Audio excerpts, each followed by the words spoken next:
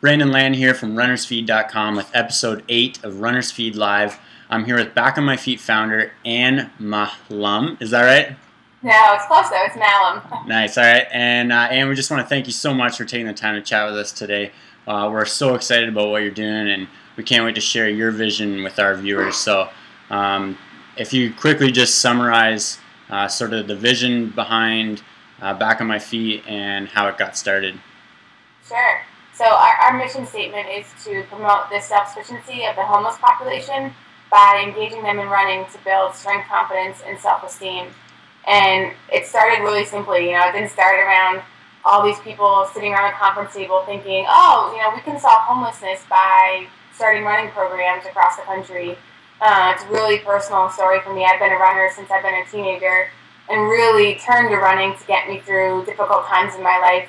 My dad is an addict. He grew up recovering through drugs and alcohol, which I've never seen him engage in. But when I was 16 years old, gambling became an activity that my dad had a real issue with and ended up destroying our family. And I could never really figure out a way to fix him. Addiction is really hard to understand no matter at what age. And being a 16-year-old, I just couldn't grasp why he couldn't just stop. And so running provided me with this very safe place.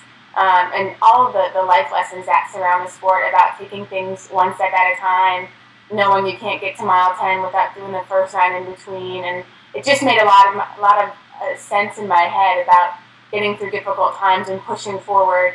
And so, 10 years later in Philadelphia, I was running by a homeless shelter and saw this group of guys standing outside, and just began to have a really fun, friendly rapport with them at 5:30 in the morning, and thought, why don't I take these guys running with me? Like, it makes me feel amazing, and running doesn't discriminate. Doesn't matter if you're white, black, rich, poor, homeless, or not.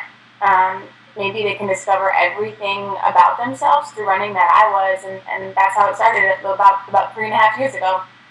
That's actually an incredible story. So did you imagine it would have taken off this way?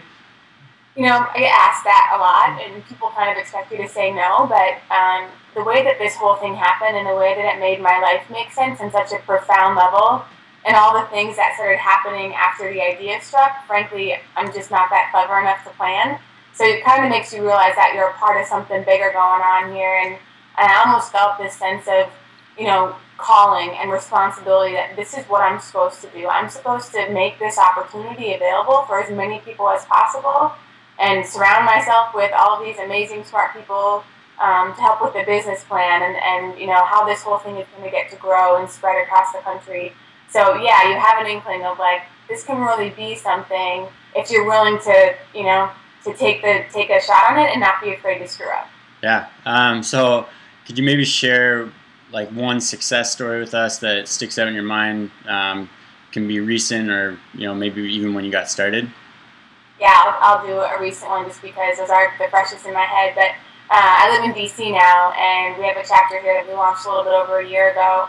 And one of our members named Bing, who's a great guy, one of the most extraordinary people I've ever met. Zero sense of entitlement, grateful for everything he has. He spent some time in jail for a crime that he committed, and just came out really looking to make a fresh start for himself and get there however he needed to. And so he was living at one of the shelters that we work with here in D.C., and he started running with Back on My Feet and just, continued to show up every single Monday, Wednesday, Friday at 5:45. We watched the behaviors changing a little bit and the positivity starting to infect him. And, Bing went through the first 3 days of our program, moved into next steps, and we got him employed with a restaurant here in D.C., and he's been working there ever since. Now lives on his own. He just ran the SunTrust National Marathon. About 4 hours or so is when he finished. But, you talk to anybody about Bing, and he just makes you want to be a better person. He, is, again, so grateful for everything he has in his life, doesn't feel like he's entitled to a thing. And, we obviously have all those hard measurements of how many guys are getting jobs and moving their life forward from an independency standpoint, because that's our mission, right? The self-sufficiency of the homeless population. But when you see the emotional changes that take place with some of our members, and they really start to love who they are and know what they're capable of, that's just an extraordinary thing to be a part of, and it happens, you know, again and again. So it's great. So if someone in another city, maybe in Canada per se, was interested in starting up a Back on My Feet chapter, how does that go about? Yeah, I mean, reaching out to us through our website obviously is a great way to do that, because we assess all of that, the demand coming from different parts of the country and even the world now, which is really cool. But we have a centralized business and expansion model where it's not like we have a kit where it's like, great, I'd love to start it Back on My Feet. Can you send me the startup materials? We don't operate that way. We're too protective over the program, the organization, the brand, and it's, you know, it's really comprehensive on how we do things. So we look at new markets based on, you know, the homeless situation that's there, the running market that's there, which usually are, you know, unfortunately, homelessness is usually strong in every major city. And fortunately, running exists everywhere. It's not like you have to teach people this new sport. So we look at our corporate partners, we look at where the shelters are located, and how our program might work there.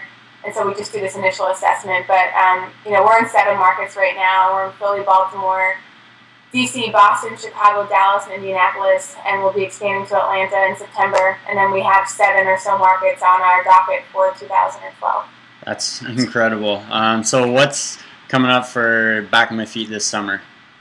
Yeah, we have a really exciting event that we put on in Philadelphia. It's called the Strongman Back on My Feet 2024 race event. It's 24 hours of running. There's 5 different races that take place throughout the whole event, which is July 16th and 17th.